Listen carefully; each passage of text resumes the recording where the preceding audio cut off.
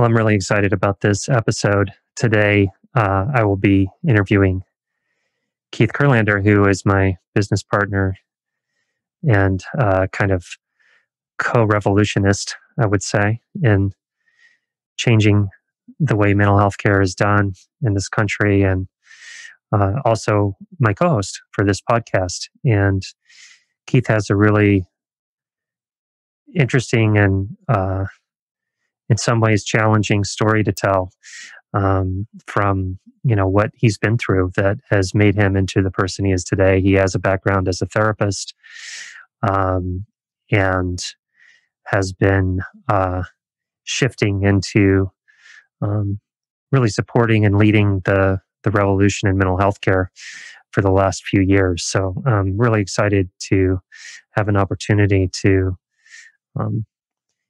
hear Keith's story about how he got interested in these ways of working with people. And I think you're really going to enjoy hearing this episode.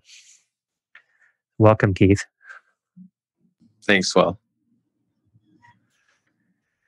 Well, so you've been through a lot in your life, and I wonder if you could start by just, for our audience, painting the picture of, what are the headlines of what you've been through, what you've been struggling with? Yeah, thanks. So I guess I'll start more with struggle than triumph. Paint the picture of the struggle first. We could get into triumphs maybe later in the episode. Does that sound like a good plan? That sounds great.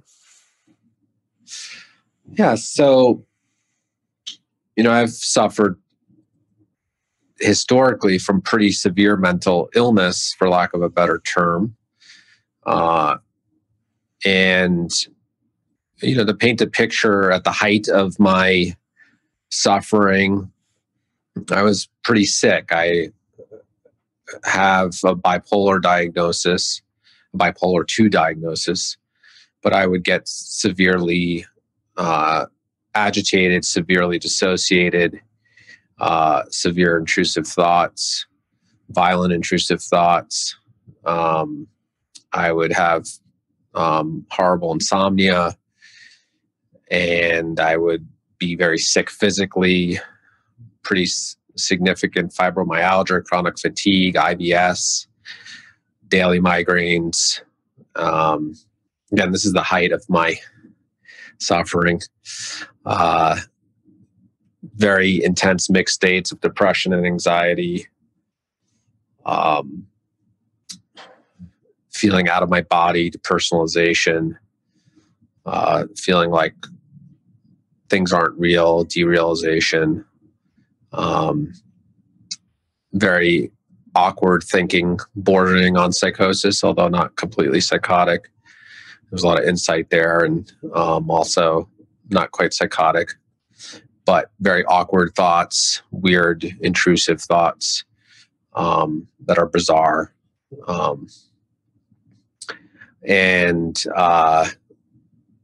I was in my life, I'd say these periods of this kind of severity sometimes lasted years historically in those states. So I would say that, my suffering, I've got a good handle on what it's like to be really messed up in terms of your mental health, physical health. They usually correlate, as you know. And behaviorally, and more historically, like in college, addiction. So I've been down the road in terms of what we call mental illness, and there's always worse, but I would say I was definitely on the spectrum of being extremely messed up for long periods of time in my life. Thanks. That's a great start, and I wonder if you could tell us a little bit about a question that I think a lot of our listeners are probably asking or have asked themselves in the past. People who are dealing with suffering on a deep level, like you were in the past, who might be asking themselves, when is the right time to make a phone call and get some care? How can you walk us through that process for you the first time First time I made the phone call? Yeah. It's a good question. So I was actually messed up as a kid, but I didn't have perspective then. Where I grew up in central New Jersey, I didn't know anyone, at least openly, getting any form of mental health help. At least openly, it was the 80s in central New Jersey. I kind of knew this concept of therapy and psychiatry, but in my world, that was not a thing. But I was definitely suffering from insomnia my whole childhood and severe social anxiety. And then the first time I got help was when I was 19. And I guess I'll just paint the picture real quick what happened. It was my first psilocybin experience, and I was alone in my dorm room, and it was nighttime, and I was on the 22nd story, I believe, of a very tall high-rise at UMass, University of Massachusetts. They have these high-rises, and I got this wave of sort of feeling how disturbed I was, actually. Like it just sort of was like I knew it the whole time, but it was kind of like in my face of like how deeply disturbed I actually was feeling my whole life. And it was so overwhelming, the disturbance. And it was also a physical disturbance that really grew inside of me, that I was like completely convinced I was going to jump out the window and go down as one of those people, as we heard about decades ago, jumping out of buildings on LSD. And I thought that's what was happening to me that night. But I stopped myself from doing that. It's just the kind of takeaway I had there about the thing that helped me get through the suicidal periods of my life was I just clung on to a person I loved in my mind, and it happened to be my younger sister at that moment, which totally got me through the at least the suicidal experience there, and others in the future. But it got so overwhelming, and that's when all the symptoms I'm describing really came on fully for the first time. And at that point, it wasn't a choice of reaching out for help. At that point, it was a lifeline.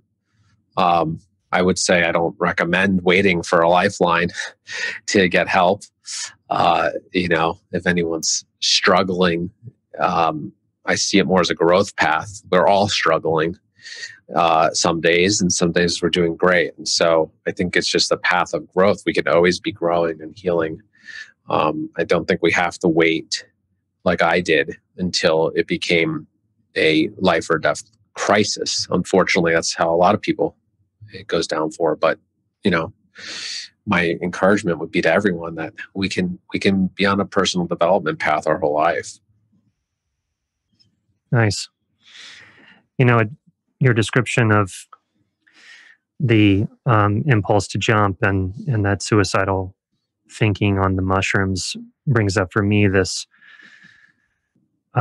question mark. I'm curious what you think about this. In psychedelic experiences, some people interpret the intensity and the difficulty and the challenge and sometimes suicidal thinking, for example, as that the psychedelic is revealing something that was there, or opening up an opportunity to look at things, traumas from the past, that kind of thing.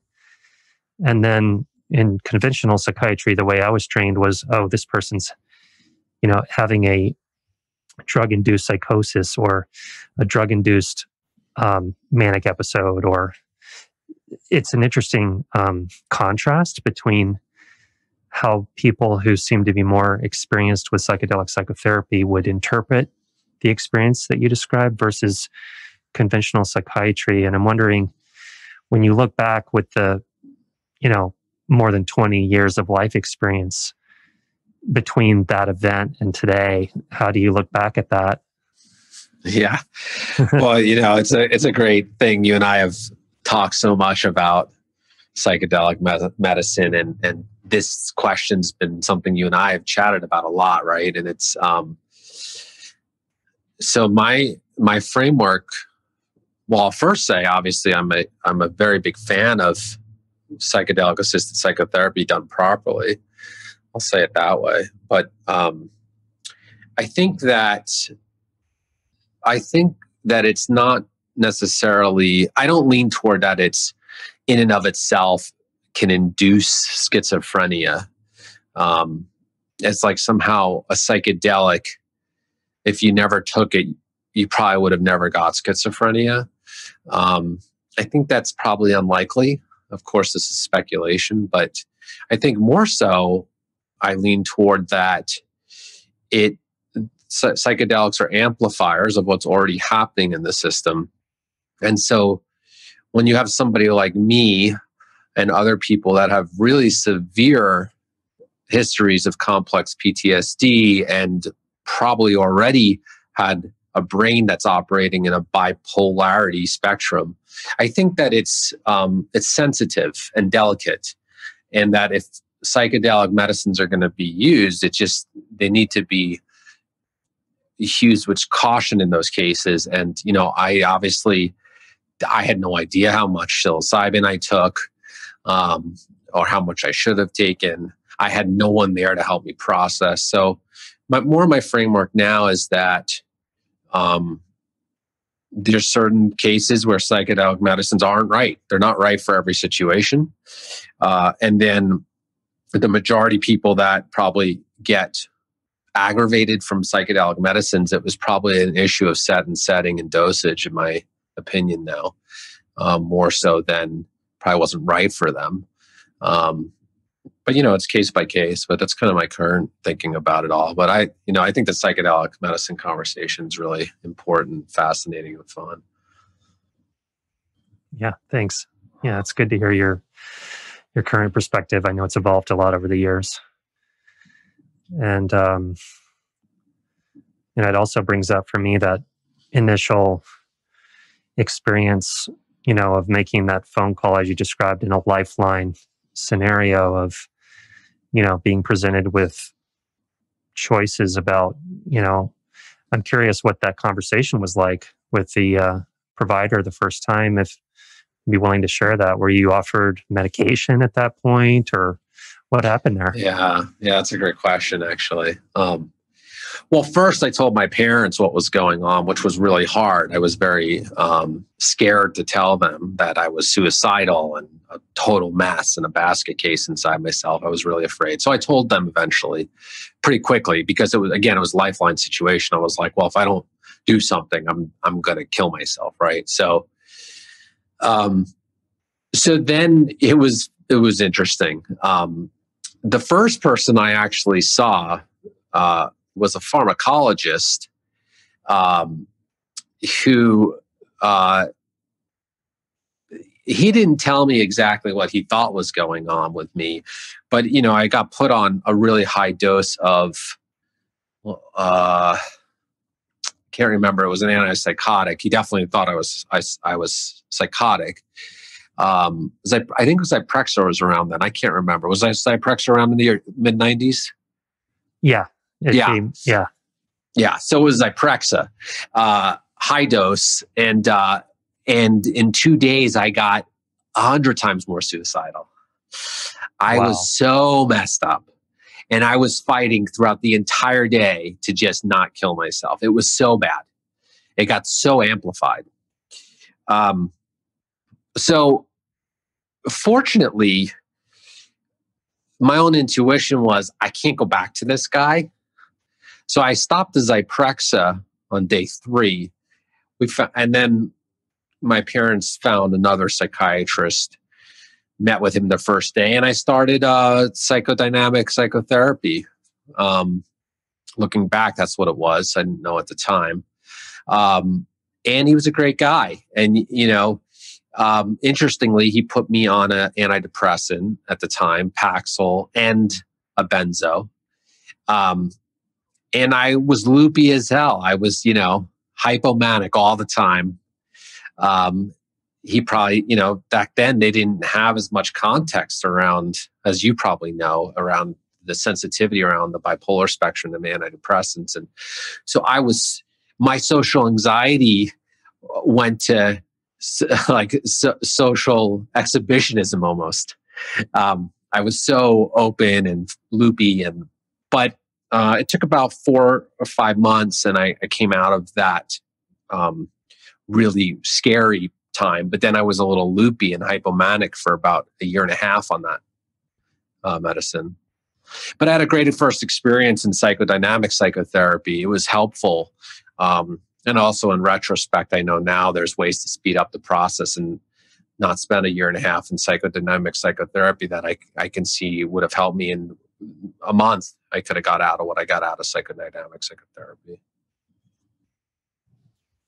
Thanks for sharing that. It's helpful to hear about the challenges of, the first go around with medication, what you face there. And it's such a common experience for people to have serious side effects with medication. And it's hard to get right, speaking from the other chair in the room, so to speak, from the psychiatry seat. I can remember experiences where it's just like you hit the nail on the head and it's beautiful and you get a really good result with almost no side effects. And then for every one of those, you have, half a dozen or a dozen partial, bend the nail down with the hammer kind of experience. That's a challenging job that you're in. Or that's challenging, right? Yeah. Because you're basically an artist over there, even though we call it 100% science. It's like with those numbers, that's not 100% science. Right, exactly. I mean, I can remember in probably who knows how many thousands of patients I've seen. I remember with vivid clarity the handful of times it was almost perfect. It was like right there on the first try, and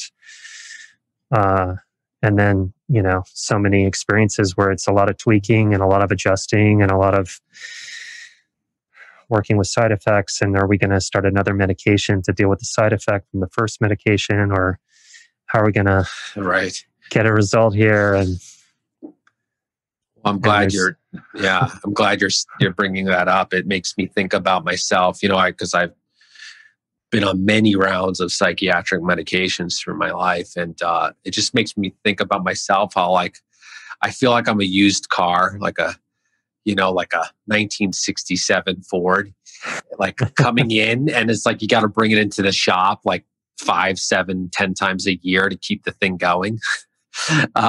That's what my experience of psych meds were. It's like they sort of got the car back on the road, but like 3 months later it broke down again, and it's like trying to analyze what happened, and you're putting another bolt onto the engine. And I think from what I'd love to hear what you're saying, but I think what you're saying here is like complex. Psychiatry patients tend to be complex. They don't tend to be simple, or they don't need to go to a psychiatrist. And it seems like it's actually very challenging. It's a very challenging treatment plan of just using medications. It's a challenge to get it right, is what I'm hearing you say. Yeah, there's definitely an art to it. And for sure, there's a lot of range in terms of people's experience and their effectiveness in working with medications as a tool. And, medications, when they help people, are amazing, that they can be very helpful in suppressing the jagged edge of suicidality or other symptoms, But I think one of the things that shifted for me about medication over the years is a shift in what the goal was of what I was trying to do with people. Because as you know, the conventional training is that if the symptom disappears from the treatment, then you've got a successful treatment. But what I started to see over the years was people who were kind of going through their lives suppressed. The things that get suppressed are not only the symptoms, but other things like joy and creativity and expression and sexuality. Sex drive is often very impacted by medications and so forth. So I'm I'm wondering how you would describe, the kind of pros and cons, or what the benefits and drawbacks really were for you over the years with medication. Yeah, that's a great question. Well, let me give a little context. I had this episode, I'll call it an episode at the time, that I got really sick when I was 19, probably lasted 6-7 months. And then I was kind of a little hypomanic, like I said, for years. But I was not well during my 20s. I still had chronic insomnia, still had chronic social anxiety, still had chronic agitation and anxiety and generalized anxiety, and had a low-grade depression. And I didn't even know all this through my 20s, but it was there. It was pretty significant, actually. So I wasn't well in my 20s. And then in my mid-30s is when I got really sick for 4 years in my mid-30s, and now I'm 45. So that's just a little context about this conversation about medication. So I think that medication, I wonder if I'd be alive if psych medication wasn't ever discovered. I don't know. I may not be. So my first answer about psychiatric medications and the benefits is that I think they were one of the things that actually saved my life from me prematurely ending it. Because I think that they did have a role in sedating and suppressing my symptoms enough at different moments in time that it gave me a window to ask bigger questions. But I also know, in terms of the drawbacks, in my mid-30s, when I had my biggest run of medications, that I'm finally almost off of all of them now. 10 years later, I'm still on an extremely low dose of a sleep medication that I'm probably will be off of, I think, in the next few months. But what I learned about medications in that realm was really different. It was a constant, what you were talking about. It was like a tweaking process. I was really severely sick for 4 years, with bouts of going into, severity, a 10 on the scale of 1 to 10, to getting to like a 5 with medication, and constantly tweaking that 5, 10, 5, 10. So what I know now is that if I knew what I know now in terms of what actually caused my problems and what solves my problems, I imagine I wouldn't have needed them. But I did take them at a time, and they helped slow things down enough for me to go look for more answers. But I'm also not convinced I'll never take a psych med again in the rest of my life, because I don't want to be arrogant in that way. But I know so much more now about what actually caused my problems and the actual solutions that solve them. And it actually turns out at this moment in time, it's not psych meds that are solving my problems. So I don't know if I'll need them again. They're there for me and other people, but turned out there were other things that actually solved the problems, and psych meds weren't one of them. They just kind of reduced the problems for windows of time. Yeah, I think that's well said. Reducing the problems for windows of time. I think I would say it's better than nothing, getting reduction in symptoms for periods of time. But obviously, it's not the kind of result that we would stand for, or we would want to see with our clients today. Right. I'm wondering about, this is a related topic, and it keeps coming up in the back of my mind. So I want to see if you have any thoughts about this.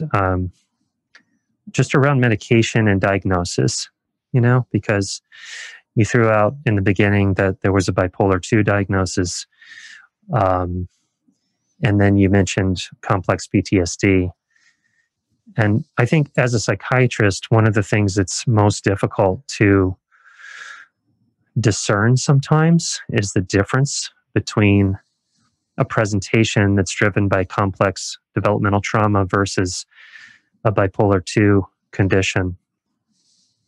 Right. And it's not to say that they're always mutually exclusive either. I mean, you could have both, but I'm just wondering from your experience how you relate to that, or how do you parse those out in your mind? Yeah, such good questions. Well, first I'll say, let me throw out every diagnosis I've ever been labeled with to start the Sounds good. conversation. So I've been, and I'll just say that any diagnosis I mention, I've been labeled on the severe spectrum of the diagnosis. So Okay. I've been labeled with OCD without rituals. So, some call pure OCD. There's different words for that. So without compulsions. I've got a generalized anxiety diagnosis. I've got a dysthymia diagnosis. I've gotten a bipolar 2 diagnosis. I've gotten a cyclothymia diagnosis. I've gotten a complex PTSD diagnosis. I've gotten I believe I got a psychotic diagnosis once that wasn't openly said to me. I basically got every single mood disorder. And it's just, to me, that's what's the fascinating part of the whole thing, which is that when, before I get into answering directly a question about, PTSD versus diagnosis, and also the usefulness of diagnosis is another part of it. Like, I've spanned every one. In terms of, I could fit into everything in the DSM outside of really the psychotic disorders. And I was fortunate and didn't fit into the personality disorders. Just fortunate for myself that my personality didn't get highly injured. So I was able to have the, awareness to keep the ball moving forward on my healing really quickly. But that's the first thing I would say about the conversation is like, well, the DSM is a great idea in a certain way. But in practicality, when you have a patient that's not well and hasn't been well for a long time, you could tend to find them in almost all of those diagnoses at some point in their life. And so then what do we do? So that's the first thing I would say. I don't know if you have a comment about that, but. Well, absolutely. I mean, you're speaking a perspective that, a lot of people would associate Tom Insel's perspective with, the former head of NIMH, who also was a provost at Harvard University. I mean, when he was head of NIMH, he was basically calling for throwing out the DSM because there was so much overlap between symptoms from one condition to another that they didn't really they didn't hang together statistically as separate phenomena. And I think the other critique that you and I have talked about a lot over the years is outside of PTSD, we really don't have in psychiatry any kind of orientation toward the cause of the symptoms. We sort of relate to these as so-called biological illnesses, right? That OCD, bipolar, schizophrenia, major depression, even panic disorder, generalized anxiety disorder, ADHD. These are all, so to speak, brain disorders. But the problem with that perspective, which obviously we could get into, is it's very reductionistic, and it implies that there's no valid inquiry into what's underneath the symptoms. And I think that's if you're a practitioner or if you're a person who's getting psychiatric services, I think the conversation gets really interesting when you set that filter aside and you start actually opening your mind to the possibility that you could resolve your issue if you could get to the bottom of it. Right. Yeah, I totally agree. And, I think that I would say fortunately, from the get-go, like yourself, I was exposed to a psychiatrist that was probably more into the psychotherapy than he was into the medications, even though he was good at that. And so generally speaking, the psychotherapists I've come across in my healing process, they don't hang their hat that much on the diagnosis. They're much more interested in what you're talking about, which is, well, okay, but let's actually figure out what's going on here. So I was exposed to that, I think, early on. I think the benefits of diagnosis, though, which there are some, I could see that there's some benefits in kind of understanding. I mean, first of all, doing research on medications, there's benefits in diagnosis, and also knowing, like, okay, let's probably not give an antidepressant to someone on bipolar. I mean, as a general rule of thumb, like we know that there's like certain things that kind of constellate around these diagnoses that kind of point the way. I think as providers, in terms of thinking around interventions, but in terms of getting to the bottom of the causes, not just the interventions, but the actual causes and then what to do next, like they don't help that much, I don't think, at all. I mean, I can't say that all the 7 or 8 diagnoses I have that in the end of the day, that's anything about what my real problem was. And actually figuring out the solutions. Solutions weren't really attached to the label. I think that's the simplest way to say it at all. Like, it wasn't even like, bipolar, try a mood stabilizer. Like, that's not what the solutions were for me. Those types of tools helped. But so I would say overall, the diagnosis didn't solve my problem. But then you asked one other question, which I want to speak to, which is, well, what about trauma, right? And how do you differentiate between these diagnoses and trauma? And, one thing I want to say about that is that, we have PTSD, right, in the DSM-5, but complex PTSD to me is almost like potentially as one of the causes of almost all these conditions. I'll just say this, I haven't met many people that have been really sick that don't have complex PTSD, that don't have developmental trauma that happened over the course of time to them. And, I'm not saying I'm not going to meet someone that I'm just like, they're totally fine. There's one person I could think of that in my entire time of, not just myself, working with thousands of people also, there's only one person I could think of where like it wasn't totally obvious of what happened in the childhood system that would create a traumatic nervous system that might have influenced the brain to have these disorders. But anyway, so I would say they're almost not separate from me. It's kind of like, I wouldn't call complex PTSD as a disorder. I would just cause it as like, it's one of the root causes of your problem. It's one of the root causes. I don't even know that it's necessarily a disorder in the same way as like how the brain gets dysfunctional in these kind of categorical ways.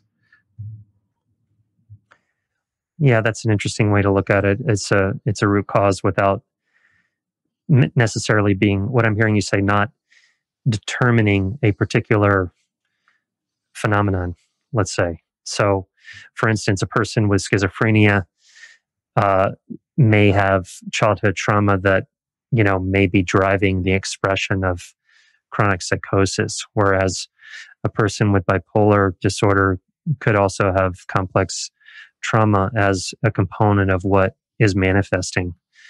Yeah. Same thing with the anxiety disorders or depression. Yeah. Yeah. Because I think that the way I look at it today, and this keeps evolving for me, but like, for instance, I mean, this is how I see myself. And so it's also the way I'm kind of viewing my philosophical framework at this point. Like, if someone sits down with me, I'm no longer saying like, does this person actually have bipolar or do they have complex PTSD? I'm no longer doing that, because now I'm just saying, well, they're showing the symptomatic system of what we call the categories bipolar. Okay. Yeah. But I know now, there's a complex trauma in there that we also have to work through, in addition to other things, because they have this brain expression now. And just solving the complex trauma in and of itself probably won't be enough with somebody who has bipolar, because the body is so imbalanced. So there's a lot of functional medicine that has to happen and other things. So for me, it's like they're a little different. Yeah, I that's similar to how I think about it. I've told many of my patients that let's take, for example, trauma and bipolar 1. Telling people, look, I don't know if healing your trauma completely will fully resolve your bipolar disorder or your bipolar symptoms, but we might as well do it because we have the technology to do that. And if we can get a person in the right kind of effective trauma work, it may completely resolve it, or at least reduce the expression of it enough to make it more manageable and for the person, to become more empowered in their life. Yeah. Yeah. And I would say that we're too sensitive as a culture, and especially in medicine, around like being careful about telling people that they have trauma, and like, and that most people have trauma, like that we're so careful about that. I think we're too sensitive there because, first of all, it's like, what's the big deal? Like, it's human beings. It's a fragile life experience, and we all have undigested experiences. And if you get mentally ill in that process, to me, that means there's no way you're not traumatized if you're mentally ill. I mean, you'll just be traumatized just from the mental illness, let alone events that you're feeling are traumatic to yourself. But you can't get through a mental illness and not have trauma about the mental illness. I mean, I've never met a person on the planet that went through severe mental illness and isn't just traumatized in and of itself just by the mental illness. So to me, they're inseparable. Mental illness and trauma, they're inseparable. And I think we just have to grow up and realize, like, let's help people digest their experience and digest the parts of their experience that were overwhelming to them, which is all that's my framework on trauma. And we're going to have one step closer to helping mentally ill people. There's other components, as we both know, but it's a big one. Yeah, absolutely. And it's a nice segue into coming back to your journey of healing in psychiatry and the decision that you made at some point to look for an integrative provider and not work in the conventional model anymore. And I wonder if you'd be willing to share what that was like and how you went through that process of making that choice. It's also a really good question because, so the other thing that happened at age 19 is I got sent on a spiritual journey right at that moment, on that psychedelic journey. So not only was I really messed up, but I also got extremely spiritual in my life.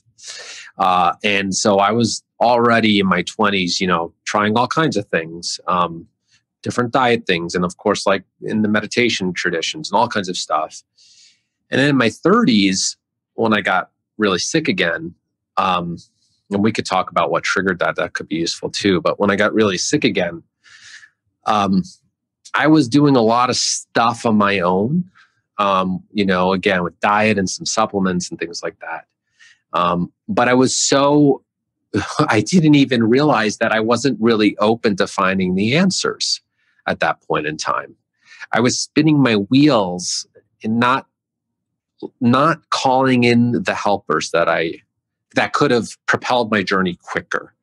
I think that I believe now that we intuitively will attract the helpers that we need at any given point in time.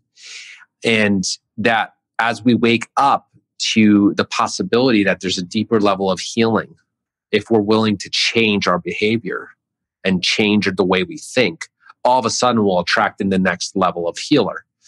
So it actually wasn't until my mid to late 30s that I was even ready to recognize that I could change the way I was thinking about this whole thing. Up until that moment in time, I was still stuck in the thing of, why am I this way? Like, I'm unique. What I'm going through, no one can tell me what's going on exactly. All the way till my mid to late 30s. And then all of a sudden I started pushing myself and challenging myself to not believe that no one could tell me what's going on with me. That, I'm not that unique. That there are people out there that actually could probably tell me what's going on. As soon as I opened to that, then all of a sudden, I finally started attracting in that next level of healers. And there were some key healers at that point, doctors and coaches and throughout the whole spectrum of healers, that all of a sudden I got the answers that I was waiting for my whole life. Once I actually opened to the fact that people had the answers, they're out there. They could help me understand my puzzle that was going on. And that's when it started happening. And that's how I opened up to, like, for instance, an integrative psychiatrist, when I was like, I can't spend my whole life this way. I don't want to. I have so much I want to accomplish. I think the one other thing I'll say here is that my reason for getting better got bigger than it ever was. And that's the second thing that changed. I knew I wanted to have a child, and I knew I couldn't be the father I wanted to be, how sick I was. I also knew that I wanted to help people in a much more global way and run a business to do that. And I knew I couldn't accomplish that, how sick I was. So those two reasons got so big in my mind that then I had a big enough reason to change my perception of what was possible. And then all of a sudden, all the people I ever needed showed up in my life within months. And then the growth curve of healing went down to just a few 2 to 3 years versus decades. Wow. Powerful. Yeah. I've got so many questions from what you were just sharing. It's hard to choose which path to go down. But one piece that I think is so powerful here is basically, making a decision that you are going to. The word that keeps coming up in my mind is responsibility. Like you took responsibility for achieving the fullest expression of who you could be. Mm-hmm. And I'm putting it that way because one of the challenges that I've encountered over and over again with my patients as a psychiatrist is the challenge that comes with the diagnosis. It's almost like, okay, I have bipolar. Okay, I have PTSD, and there's oftentimes there's an implied limitation inside of that. Mm-hmm. And it's like, I don't want to collaborate with someone unconsciously to basically message them that their life is going to be limited by the mental health challenges that they face. And I guess the word I'm looking for is colluding with people to basically say, you're always going to be limited. You're never going to be able to run because you broke your leg one time. You're never going to be able to run as fast as the next person, or that kind of messaging. And I'm wondering, this choice that you made, this taking this bigger stand for your future. Was that something that ever came up in the care that you were receiving, or was that something that more came from inside of yourself? I think it's both. I think that the trick when someone's been suffering for decades, when they're on the moderate to severe end of psychiatric illness, I think the trick here is that when you're in those states, every moment feels like an eternity. It's kind of like what we talk about as like a bad psychedelic experience. It's like where there's no part of you that believes it's ever going to end. Because it feels so eternal and boundless in those states.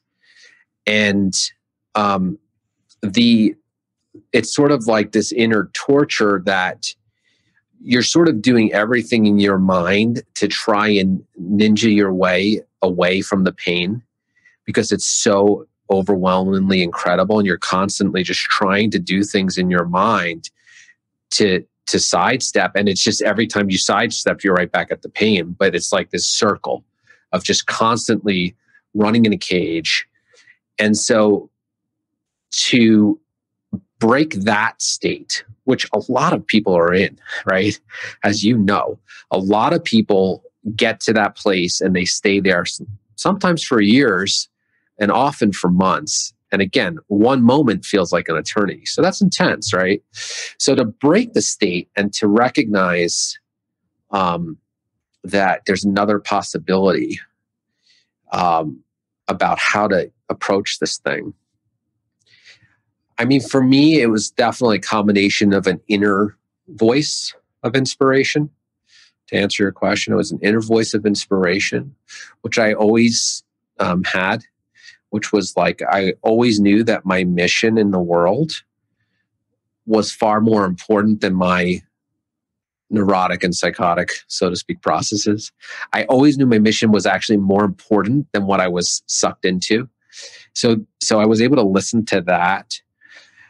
But I would also say that there were just certain people and their methods that allowed me, and I would almost call them more coaching methods, that allowed me to crack the code on those, at least those profound states of suffering, to get into a empowerment in myself where it was like, I'm going to spend my whole life dealing with this. I don't care anymore. I'm going to deal every day. I'm going to wake up and deal. I think it was also the coaching kind of space people that I started following that helped me crack that code, to get empowered enough to care that when I woke up, I don't care if I feel like absolute hell and torture and I'm going crazy. I'm still going to look for the next solution. Yeah, it's this is probably another conversation for another time, but I just think it's so interesting that psychiatry, in terms of how we think about it, or conventional psychiatry, we think of as dealing with symptoms and just getting rid of symptoms. And then we put thriving and empowerment and, being fully expressed in the world and so forth, is we put that in the coaching realm. Yeah. And I just think it's such an interesting delineation, that, psychiatry, basically, we think of it as not addressing any of those things, which is, I think, very sad, actually. It is. Well, it's interesting, right? Because psychiatry and psychology was completely based on pathology, basically, mostly until the 80s. I mean, there was other traditions that came up, like Gestalt and things, but it was mostly just based on pathology. But then psychiatry didn't actually shift that much. Psychotherapy had a bit of a shift with positive and optimal psychology movements that started then, and looking for like what is actually potential. But it actually didn't even take hold that much in psychotherapy either. There was a wave there, and it's definitely talked about. But it's not, I still believe when I talk to, when I study a lot of what's going on in the psychotherapy space, and you and I obviously know a lot about the psychiatry space with our institute, but there's not a lot of talk about what's the potential of the person sitting in front of you. It's not typically the conversation. How do you achieve potential? And you're right. That's the conversation in coaching. In the coaching space. Like, people often ask me, what's the difference between coaching and therapy? Well, one of the main differences for me is that in the coaching space is talking about what is this person's potential? What is this person's potential?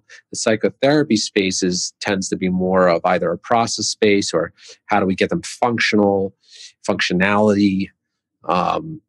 self-discovery.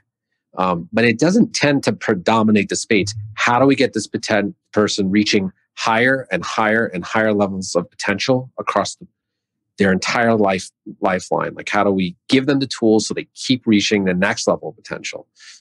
And, I think that's sad. I think that it's not just sad, but I think it's something where we can grow in these fields.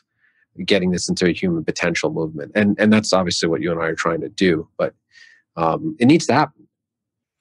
Absolutely. And, it's obviously, it's also a cultural issue that the sort of, we tend to talk about it like in terms of growth mindset or growth mentality, that life is about being challenged and facing the challenges and finding the resources to overcome the challenges and to grow throughout the entire lifespan.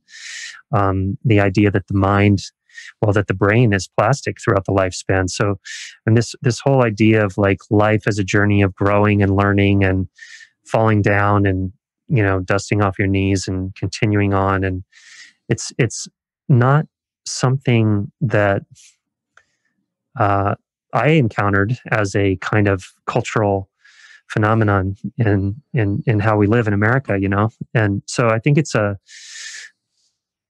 to couch life, let's say, or health. Let's talk about health for a minute. Like, health is the absence of pain. Is that true?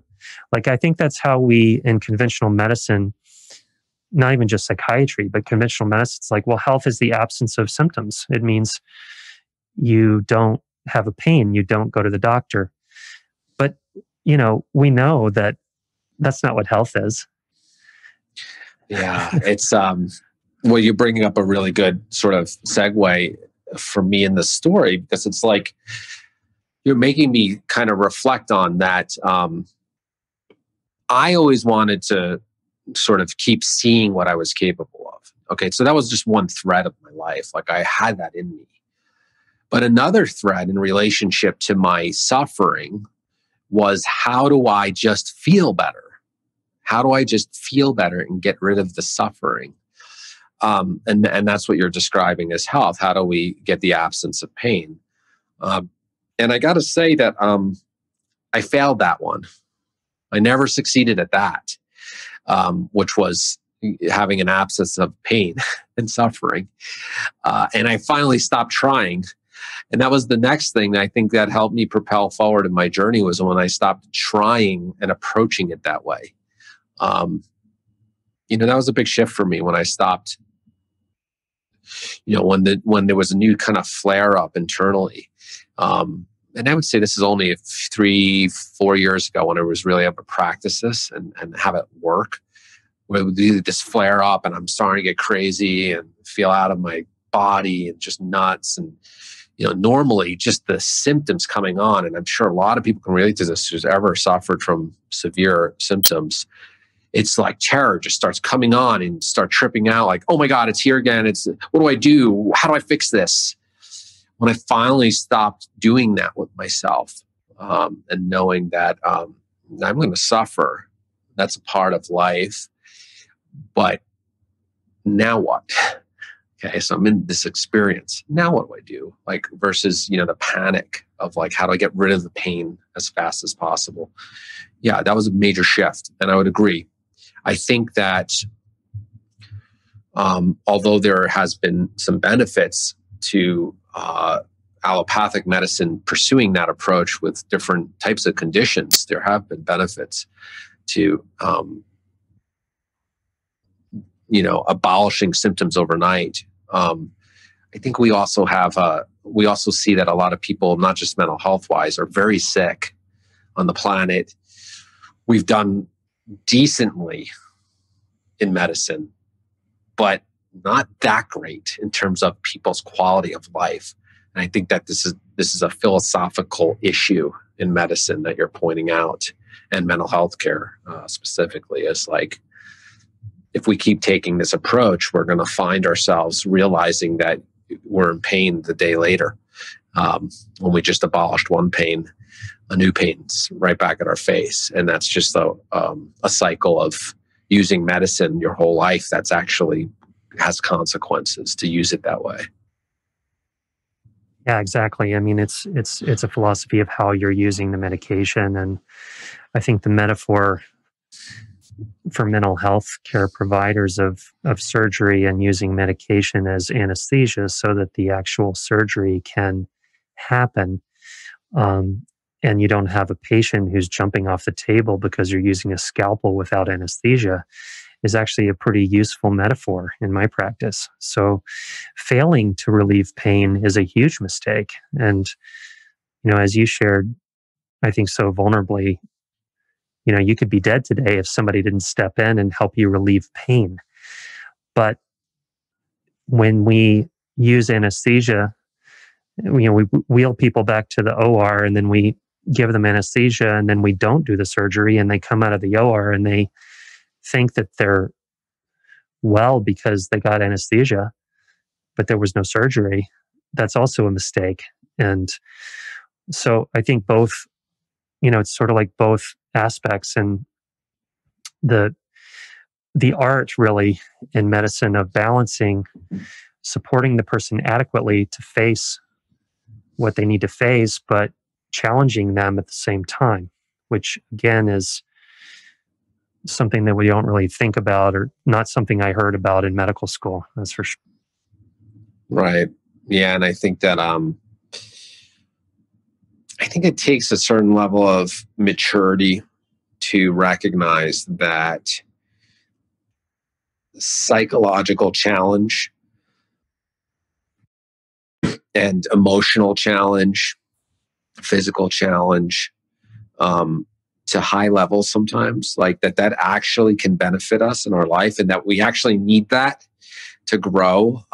And for that to be a living experience, not just an intellectual concept, or that's fine one day we're like a little challenge, like, oh yeah, this is a good challenge for me mentally. But then the next day, we're like banning our partner out of our house in our head because we don't want the challenge, right? So it's like, I think it's a maturity process, I think, and it's a necessary one of being a human, of that, not mental illness, but psychological challenge is a part of flexing the psyche to expand and grow and learn life's curriculum. And it's necessary. And the more we can embrace that, the quicker we can understand when things go, when things get too disordered and disorganized in our systems, about how to bring it back into a more higher state of order.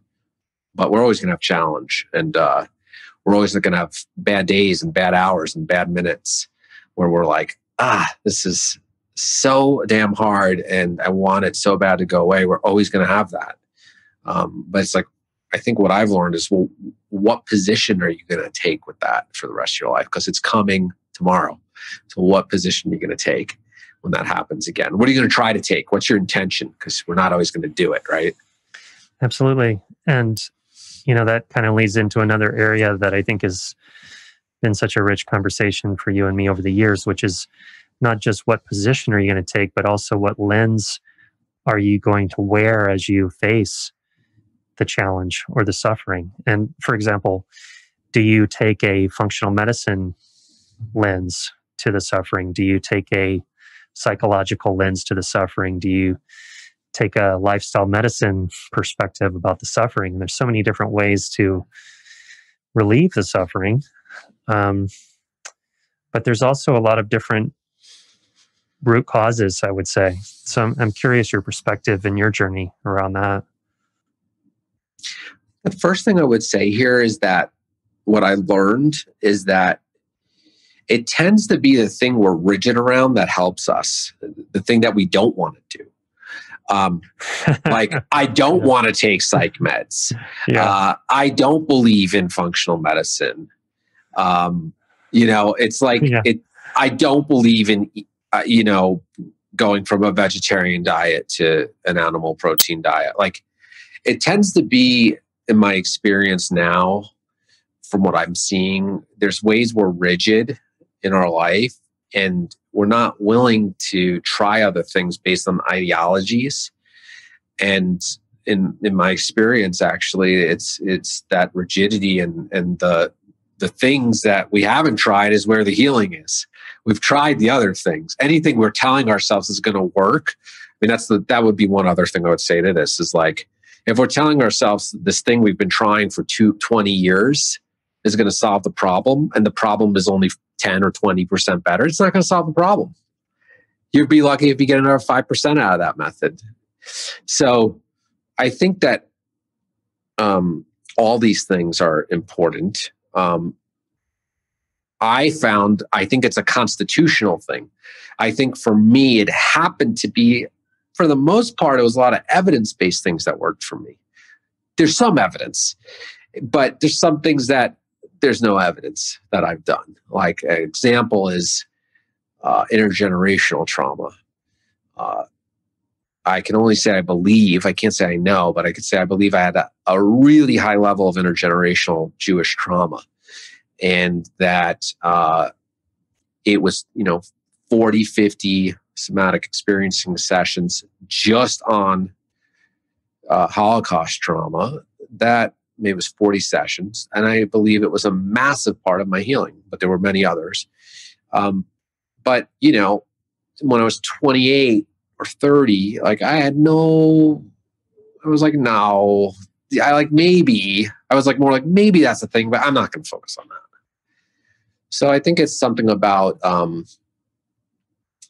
being realistic, not just doing things that are completely woo-woo forever. And if it's giving you results, keep doing it.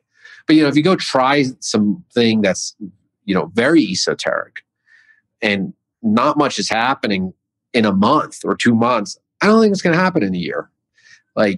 To me, what I found is the functional medicine was a big lever for me, but a big lever for me. But those things started working in 1 to 2, 3 months. I started seeing big results. And the only other thing I would say there is you got to make sure you have a qualified provider, because you were describing earlier, it's an art form, and you could get lost in somebody who you think is qualified for years, but you're not getting radically better. Well, if you still believe in the system, go try someone else in that system. And that could be conventional psychiatry even. I've had multiple conventional psychiatrists, and a couple of them in my early 30s couldn't get it right. Mm-hmm. So it's any discipline, right? Right. And, that's exactly. And that's why they call it medical arts, because it's a practice, and there's no cookbook, especially in psychiatry, for what the right combination is for this particular person. Because the bipolar 2 presentation, for example, among others, is really different for each person. And so what combination does that person need? Yeah, there's definitely an art to it. And I appreciate what you said about opening your mind to other frames if the frame that you're in isn't producing the results. That's interesting that once you opened your mind to some functional medicine approaches, you started getting results, it sounds like, pretty quickly. Yeah, I mean, the framework you and I created and in our institute, and we teach in our clinics, I believe that the framework we've created is a very wide framework in terms of the amount of people that could enter that framework, follow that framework, and get benefits quickly. I think it's a very wide net framework, but it's not for everyone. But I do believe that there are a few essential things anybody that's pretty mentally sick that they should be checking out pretty deeply. I think functional medicine is absolutely one. But you need a skilled provider. There's a lot of people in any medicine tradition that's not skilled enough. So you need a skilled provider in mental health and functional medicine, right? I think that's one. And then I think that nutrition is a huge lever that is overlooked. And I think that, obviously just all the psychological sciences is big too. I mean, I think those three things in and of themselves, and then in the psychological sciences, I would include coaching, because I think you need good coaches to help you with the stuff we were talking about. So, but if you've got if you had a team and you're not doing well and you're dealing with the functional medicine and the supplements, you're dealing with the psychological stuff, whether it's trauma and a coach, and then you're dealing with your diet, and your behavior in your life, which will follow. But you do those, I think most people can get better. Not everyone, because there's always unique situations that there's, these sub-disciplines that you got to look at. But I think that overview from what I've learned and what I've seen with my, clients is that most people can get better under that. Yeah, we definitely have a broad basis of areas that we look at in terms of how to get lasting results or empowerment with people as we support them. There are some things that we don't include, which I think at least my position would be that they're also valid, but they're just outside the scope of what we teach, like acupuncture or naturopathic approaches or homeopathy, or things that can be very effective for certain people. And I've known people who've gotten great results from those things. But I think the important message that I'm hearing from you, which I agree with, is be open-minded and get empowered and learn about all the different things on the menu that could help you. And don't get stuck in kind of a disempowered relationship with the provider you're working with, and really relying on them to tell you what could be effective for you. Obviously, they probably, hopefully, will have very valuable information for you, but to think that they have the answers for you is just, I think, a very disempowered position to put yourself in. Yeah, I think before even thinking about the modality, you got to make sure that you're with a provider. Like, when I tell people that I work with now, and I don't work with a lot of people anymore, but like, if they're not hearing things they've never heard before and feeling things they've never felt before, like, I'm not the right guy for them. Like, to me, it's like when you find a provider that is working at the next level of where you're trying to get to, like, they're going to start telling you things that, like, oh, finally someone's saying that to me. Like, no one's said it to me this way before. And there's a clear path, and you're going to see results progressively over time. When we're stuck in symptom cycles for years, it's time, in my opinion, it's time go find a new provider. Because, like, why not? Like, you want to just stay in symptom cycles for the next 5 years, and you've been in them for 5 years? Like, to me, it's like, okay, that provider got you where they could, and now you're needing something new that a new provider has to offer you. So I think it's a big part of the conversation is the provider. And it's not about better providers or worse providers or right or wrong. It's just like the level of healing that you need. There's a certain person out there that's right for you at that moment in time. Yeah, I agree. And, in my own journey, I've met providers who helped me for a certain period of time, and then it was time to move on. So I totally relate to what you're saying, and, agree with you. Yeah. It's interesting how people sometimes, I think, and I've had this experience with both being on the receiving and the giving end. Sometimes there's a sense of sort of stagnation or a sense of comfort that arises just from the familiarity of having a person who cares about you. And but there can be a kind of a plateau in recovery that sometimes people get, I think, a little too comfortable in that, and are not being maybe challenged enough to go to the next level. Totally. And I think that's a big thing, like, as a provider, to try and not take things personally. And, like, if there's a plateau, and it's like time to send them off to the next person and push that. If you feel like you don't have a ton more to offer, it's like, there's always going to be people that I would have to do that with. Just even with what I know now, there's always going to be a time where it's like time for the person to go to the next person. Mm-hmm. I think that's relevant for sure. I'm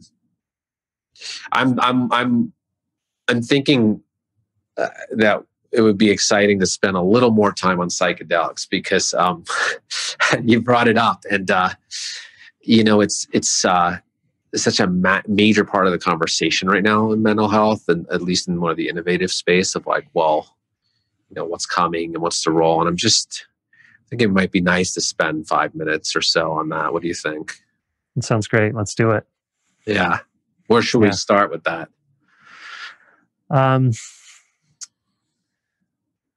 Well, I guess the first thing I'd like to say about psychedelics is that,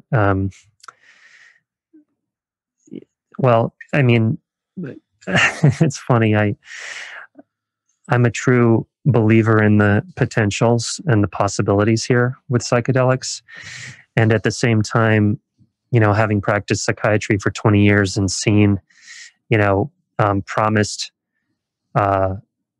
advances after promised advances after promised advances, I come with a certain level of sobriety or kind of, I'd like to call it maturity. I don't want to sound jaded, but I think that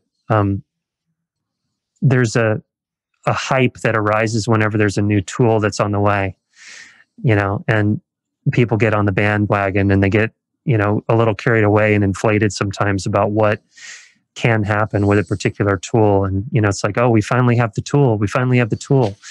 So I think it's important for us to talk about, how we think about the right way to hold this tool and to sort of bring it into balance. So it's not really perceived as a panacea or something that can fix every problem under the sun.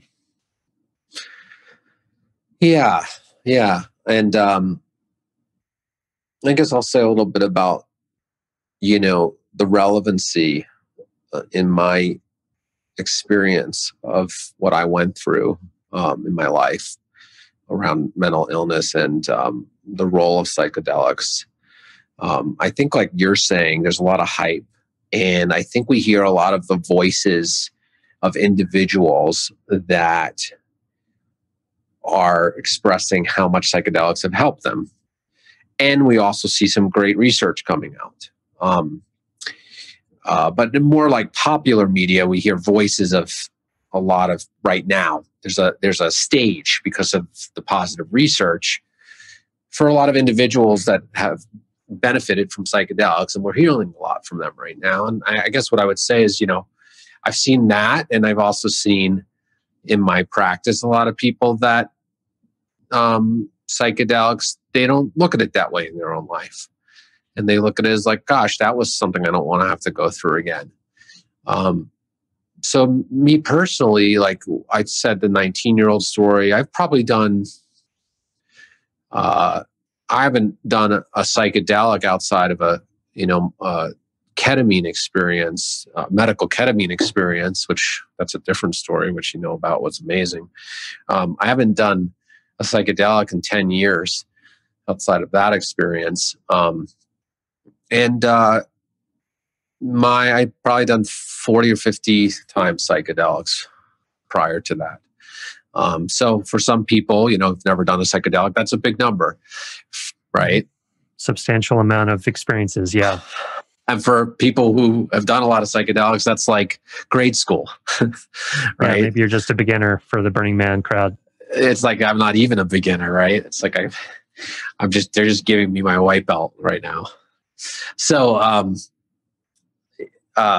what I will say for me is that my most of my psychedelic experiences prior to 10 years ago was with ayahuasca, and that was always a love-hate affair for me. Every time, I hated almost every minute of it, and I loved it that I wanted to come back for more. It was kind of brutal. It was like every time it was like my most inner torturous experience I could imagine. And something about it was so intriguing. And I thought that if I keep returning to it in the setting that I was doing it, that it was, I would get through what was going on. And the context of what I was doing it in, though, it turns out for me, I got really sick mentally as I kept doing it more and more. That it's not the ayahuasca. I want to say that.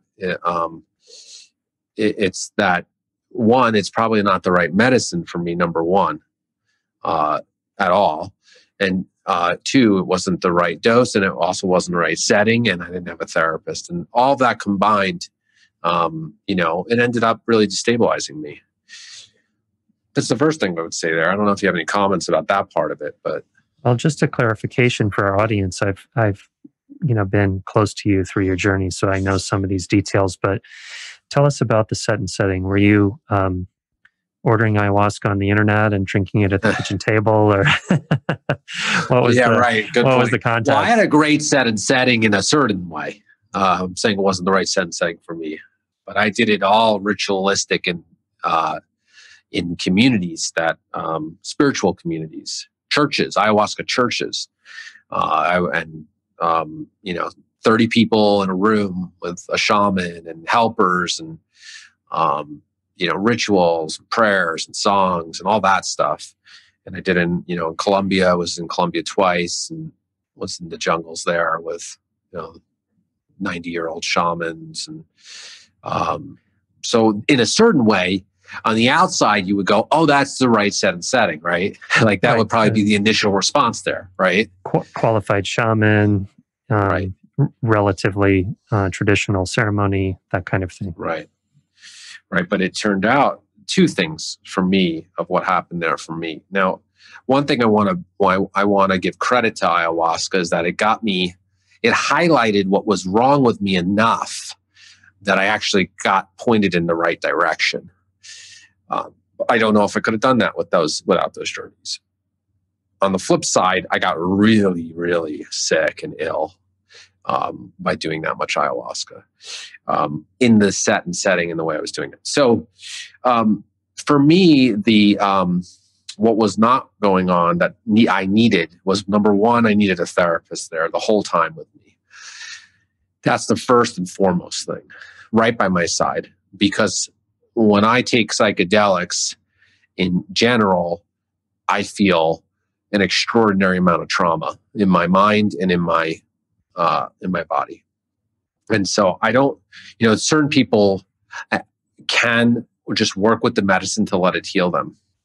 And that's real, without another body there even. My particular blend of trauma was about going into an internal state of social isolation and isolation in my mind from my particular blend of trauma. So for me, that set and setting was like traumatizing on steroids because I needed social engagement to deal with my trauma.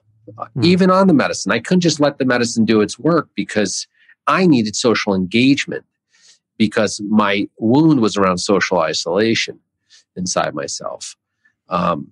So, that's the first thing I would say, and I also am a slow metabolizer. So I was taking about 5 times as much as I needed. And so, my dose was always like what people were having, 6, 7 doses in. I'm like, what's going on here? It's just that I'm slow metabolizer. I don't think there's any other big story there. So there was all that. Clarification question. And this is really sort of a speculative question, and there's no right answer here for anybody, but I've always wondered with ayahuasca, how much of the trauma material that comes up on ayahuasca is personal and how much of it is transpersonal or intergenerational or, in the field, even in the circle of, say, 30 people working with a shaman. Do you have any thoughts on that? Yeah, it's such an important question that we can't obviously know. But what I would say is that that's the question we need to be asking ourselves all the time in trauma work. Just like, is any of this intergenerational trauma? And if it is, if it's not only about the experiences of this lifetime, what do we do about that to not create too strong of a story that we start clinging to and attaching to, but to be able to work with the energy in a conducive way? So I would say that my experience is that it's very easy to access intergenerational experiences on medicines like that. But we also have to be careful not to create huge stories after of, now I'm the sixth reincarnation of blah, blah, blah. And, I just saw, a soldier that cut my head off. Like, okay, maybe, but I think we just have to be mindful in ourselves around creating narratives that are super strong and fixated. But I would say that my intuition, without knowing for sure, is that a lot of intergenerational material comes up on these medicines. Yeah. I mean, it's a lot of information in any case, wherever we decide to hang our hat on where it's coming from. It's a lot of information, but it's good information because it points us in directions of modalities of healing. Whether or not these things are 100% true, it sort of doesn't matter. It's like, the first time I didn't so believe in it. But the first time I was up on this Holocaust trauma of mine was when I was 21 on an LSD journey. And for about half hour, I was just seeing swastikas everywhere. And I was so terrified and overwhelmed by it, I didn't say anything. And, it was the first insight for me of pointing the road of like, yeah, things that happened 70 years ago where I wouldn't be here if that kept happening, and eradicated almost my entire tribe. That doesn't have an impact on my psychology. Like, yeah, it's pretty obvious it does. And it took a little LSD to start to point that in that direction. Yeah. But I'm also not necessarily advocating here, go try all these different medicines, not only just because they're illegal, but it's like, I am actually much more now conservative in my approaches to healing because I've learned from some of my mistakes. So I'm pretty excited about, let's take our time here. Let's see what comes out of the research. That's why I'm a really big fan of ketamine for particular uses, because we've got some research to stand on and we're seeing some great results. And like, let's just be patient. We're going to have some research very soon on MDMA. We're going to, hopefully it shows promising research and becomes legal use for certain indications. And I'm like, let's just be patient. These things are coming. Yeah, I agree. When we were speaking a few minutes ago about, it's good information regarding ayahuasca, I think it's also worth balancing that comment with the perspective that, that I've kind of grown into with my background with MDMA research and following along the research on psilocybin and more of the historical research on LSD, that there's certain medicines that are probably not the best for certain people, and as we become more knowledgeable through research and through shared clinical experience, I think we're going to have a much more accurate and kind of sharpened perception about, which medicine might be a better fit for which person. And exactly. We can live inside of this more nuanced zone between kind of like the psychonaut end of the spectrum of like everybody should be trying everything, and more of the conventional maybe end of the spectrum or conservative end of the spectrum. Nobody should ever do any of these drugs because they're going to hurt you every time. Right. Which is where we've been, at least across our culture. But yeah, and I think you're right. It's like, we're going to have guys like you who are like all up on the research, it's still an art form, but it's like, these are medicines, just like the rest of the medicines available to us. And I think they need to be viewed as medicines.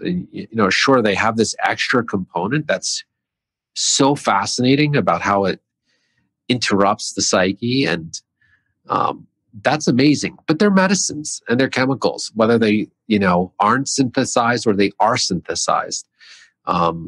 They're still medicines in my mind. And they have a purpose for people, and sometimes they don't have a purpose for people that's going to really help them. Yeah, I mean, I've certainly seen my fair share of people who were traumatized by using psychedelics, and not only in a quote unquote recreational context. People coming out of ayahuasca retreats in South America and taking a year to get back to finding their footing, or more. Right. But I've also seen incredible openings and deepenings that were, inconceivable for people who had never used psychedelics before. So, it's just like one of those conversations in mental health where there's no right answer, but there are nuances for us to pay attention to and ways that we can mitigate risks and try to tilt the movement toward healing and away from further damage or further trauma. Yeah. And, I think that, if we talk about ketamine for a moment too, so, we've obviously there's all these psychedelics that, people are recreationally using or spiritually using or, on their own. And, again, like I've seen it all, like, just like you, like the person who comes back and is really in a different place, and the person who comes back from those experiences and is in a much worse, harder place and more challenged that takes a long time to unravel. And but when I think about ketamine, since that's the one psychedelic that we can medically use right now, I think that and from my experience of doing that intervention, I think it's an incredible tool. It seems to be most appropriate, right, for very depressed people, and very stuck people, ruminative people, and there's other things. It also seems to be somewhat useful for trauma. Like you can get into some deep trauma therapies with it. It's pretty fascinating that way. And so to me, like when I see something like that, what excites me is that we're now finally at a moment in history in this country where we can control the set and setting at such a high level, like with ketamine, and we can control dosing. We can even do IV ketamine where we're like, we can turn the volume down. If it's like blasting people into so much overwhelm, now we can turn it like that. Now we're at the point, or turn it off, right? So we're now at the point where we've got a set and setting where we can have a therapist at a person's side.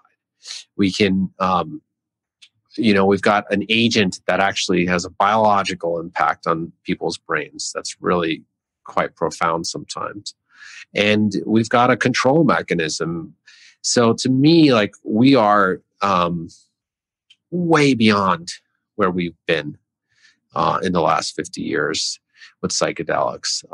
We had the chaos of the 60s with psychedelics, and that didn't turn out that well overall. I mean, it was great and it caused a revolution. Part of it did. There was other things that caused a revolution, but there was also some fallout. But now we're going slower now. And I love how like ketamine is a great example of when we really adhere to the medical protocols well, we're way more likely to produce a positive response. And that's my hope of how, as these new medicines hopefully come to pass, that we stay responsible and we keep the controls in place so that we're really limiting, and helping people experience challenge that they can actually do something about, and not just have challenge that's going to blow them out of their body and they can't do anything about it except, try and integrate it later, because, hopefully we don't have those all the time.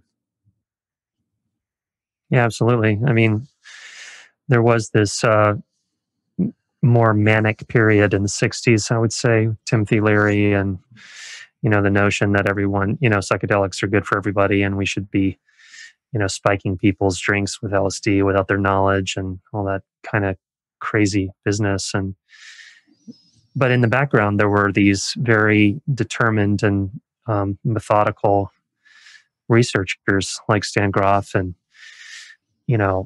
William Richards and people who were kind of behind closed doors doing the work, and figuring out like what is set and setting and how does it work and what works well and what doesn't. And I feel so much gratitude and just humble regard for these giants who came in front of us and really laid a path down for, successful treatments with psychedelics. And it's exciting that their work is finally coming, Roland Griffiths at Hopkins, and, the work is coming forward to be accessed, hopefully in short order by, millions of people. So it's an exciting time. It's a really exciting time, and it's just an exciting time for some new medicines, really, to get to the public. And the thing is that the medicine's not the treatment, right? The psychotherapy is the treatment. So exactly, it's an exciting time to pair the medicine with the treatment, because that's not what's been done. And sure, some people got it without it.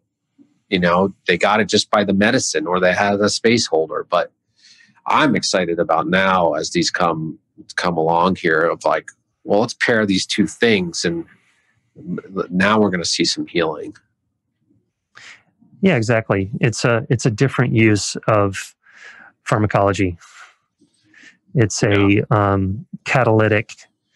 It's a disruptor kind of use, big time, which is just very different in terms of what we were talking about earlier today about antidepressants and suppressing and kind of more mild anesthesia, which isn't so much about disruption. It's about smoothing things over.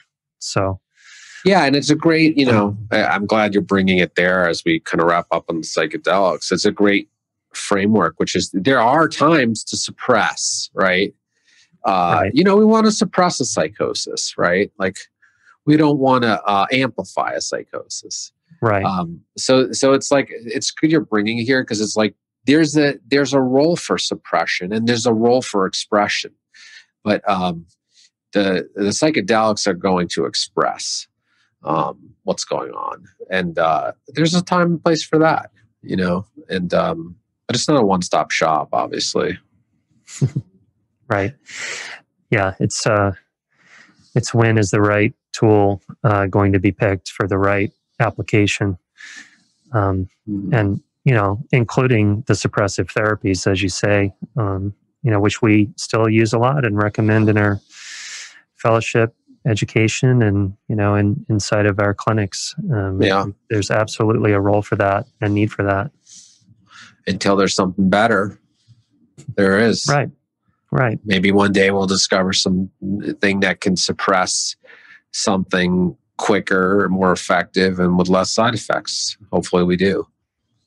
Because there's just a role for suppression. I mean, that's all it's about, right? There's a time and a place to suppress the experience enough to create a stability and a ground to start working from.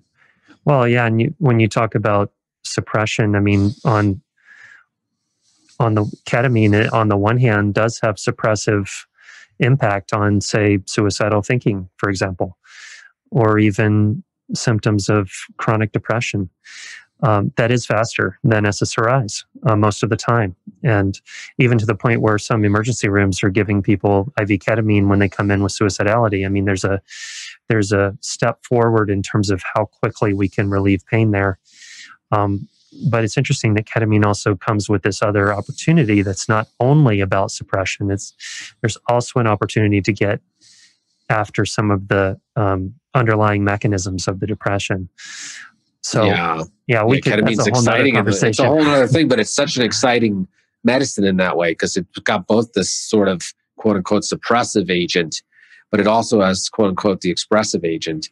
And Yeah. we're not sure about the other psychedelic medicines yet in regards to that. But that it's very interesting how ketamine is doing both.